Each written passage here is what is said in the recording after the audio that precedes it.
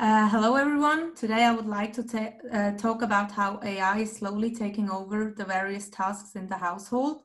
My name is Damla Welti and I'm a student from ETH, currently pursuing my bachelor in electrical engineering and IT. Okay. A domestic robot is a machine that executes different tasks in the household.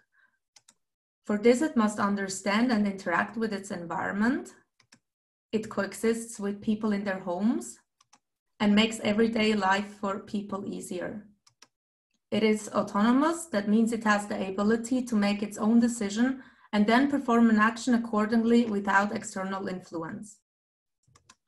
And it is mostly Wi-Fi connected. Domestic robots can be used for different household chores.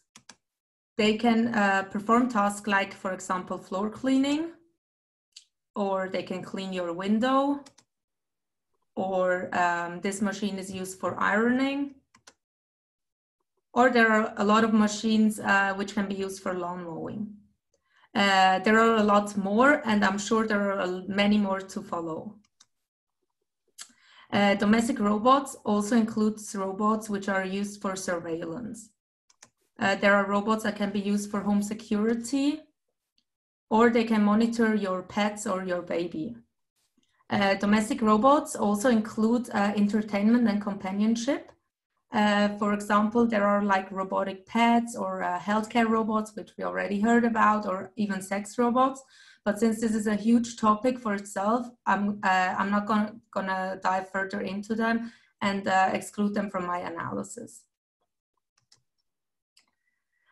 Stakeholder, or let's say people with an interest of domestic robots, for me, they can be divided into three different categories. First one you probably think about is the consumers. The primary user who owns the robot, and all people or even animals who live in the same house as them, they could be internal consumers. External consumers, on the other hand, would be their guests or their neighbors. They do not have any influence on the robots. They can only observe them as outsiders. The next category are the producers of the domestic robots. They consist of researchers, designers, manufacturers, sales, marketing, and support. And as final category, there are the rule makers. These include federal, state, and local government agencies. There are a lot of ethical concerns for AI in general. I would like you to understand that domestic robots can also rise some of them. The perception of robots by humans is very important for like robot ethics, and this is the same for domestic robots. One must acknowledge that a robot is a machine. That means they don't have a consciousness or free will. Yet there is a strong social or emotional component in the human-robotic interactions. Robots can be embedded with human-like gestures or facial expressions, which encourage people to interact socially with them. For instance, they talk to robots as if they have emotions and feelings. And with that, they might start to believe that robots have properties which they do not possess. And because of this, they may move away from reality. The future could cause that people may prefer relationships with the robots to real relationships involving moral responsibilities. And this could also have an impact on relationships we still have with humans or even animals. We could lose patience or empathy towards them. With that said, I would like to go over to the societal challenges a domestic robot has. Using robots for domestic purposes means that they will enter into our personal spaces. There will be a change in responsibilities and roles of the household members. For example, there will be not a housewife anymore, like everybody in the household can request a robot to do something. So this causes a shift in practices and creates a new way of living. Also, if we depend too much on technology and the machines do everything for us, life could become quite dull. And bonds from the user to the robot may provoke psychological dependencies for the user. And for me, I think most importantly, like also the need for human skills decreases when robots do everything faster and more accurate than us. I would like to show you now an invention that is going to be launched this year.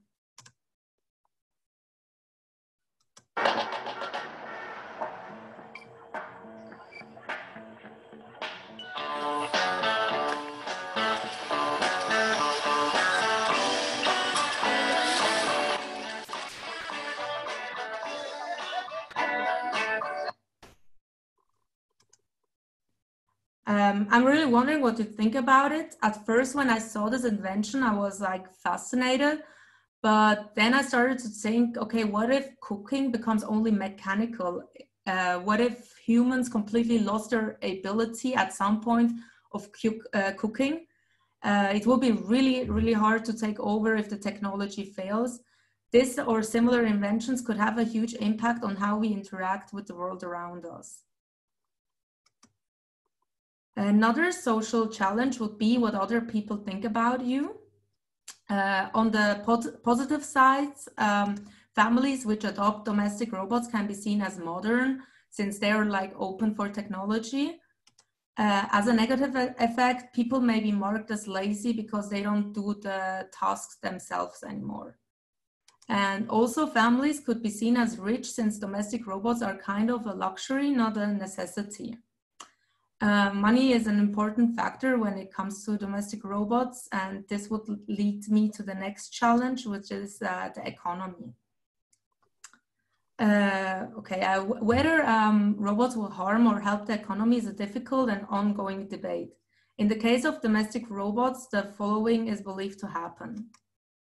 The International Labour Office estimates that there are at least 67 million domestic workers, of which 80% are women. In Latin America, domestic work is 14% of the total female employment. In Asia, it's a little bit less. So that means domestic work is an important source of income for women in Asia and Latin America. Mostly they work for the wealthier families. So if those families would replace their maids, cooks, gardeners, and so on by domestic robots, this could result in a critical unemployment rise. One can argue now, of course, that there will be new work spaces created in robotic companies, but maybe it is required to have a higher education to work in one of those companies. For people who can afford domestic robots, it can be a positive push. Robots could take care of their homes, children, or even pets, and this can result that more women can acquire a paid job outside the home. This would also mean more income in the families. So as we see, not all members of our society will benefit from domestic robots. Certain professions may disappear. In any case, the nature of work will most likely change. I would like to talk about now some political challenges a domestic robot can cause. Privacy is one of the most important factors of the life in every human being. So if you want a domestic robot in your house, it needs to access a lot of private data to work well. For example, this is it's a household robot that can understand speech and listen, and it can process it as well. This means like human privacy could be compromised since it listens to every discussion, phone call, it can read your emails, and also it could transfer these data back to the software engineers. Even if there are regulations, robots can always be hacked. It might be possible to track a person moving close to the robot. Therefore, it could be used, for example, in government buildings or in private homes of politicians to spy and could leak valuable information. This could cause a national security threat. Robots can always malfunction, and this can lead to accidents. There was a case in Korea in 2015 where a 52-year-old woman was taking a nap on the floor, and her vacuum cleaner somehow turned on and sucked her hair up. It was probably like mistaking it for dust. In 2018, there was a case in Finland where a cat was injured by a robotic lawnmower. Also last year in Albuquerque, New Mexico, a robot vacuum cleaner got stuck to a floor heater and ended up melting, and this caused a fire in the house. So another risk I already mentioned before is that when a robot is hacked, it could be reprogrammed to hurt family members if, for example, it could grab a sharp object or so. The robot could also be used to collect private information and then be used for blackmail. Or it could unlock the door or even turn down the security system and allowing the bad guys in. This could lead to burglary, kidnapping, or even murder. Okay, let's look at the whole subject from a value-sensitive design approach. VSD has 3 investigation types. The first one is the conceptual, with the main goal of understanding the users, where we define the stakeholders and their values. So for the design of a domestic robot, it is important to make sure that the design respects the cultural differences and the moral values, also the user's privacy and its safety, the availability, and that it responds only to the commands from authorized users. The second investigation is empirical, with the main goal of collecting data. For domestic robots, it is important to collect data from users before and during the design.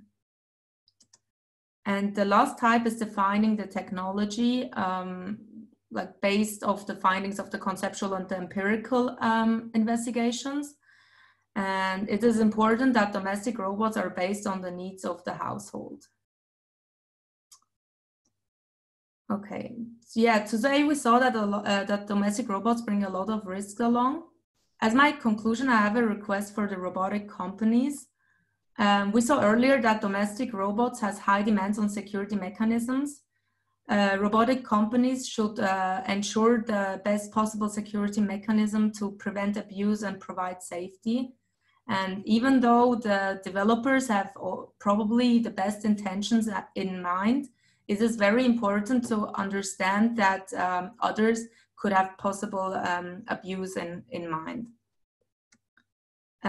It is also important for the robotic companies to work together with the government, because they are the ones that can modify or create the right kind of regulations.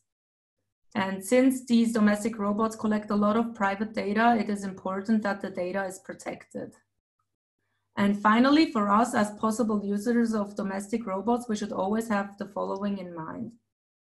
We should create a correct perception of what robots are, how they work, and what exactly they are or are not capable of doing in a domestic environment.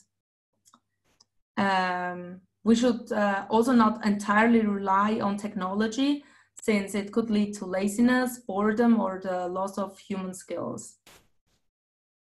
For example, when you saw the video about the robotic kitchen, like, would you really want one? Or I don't know, like, don't you like to cook yourself and improve your skills by doing so?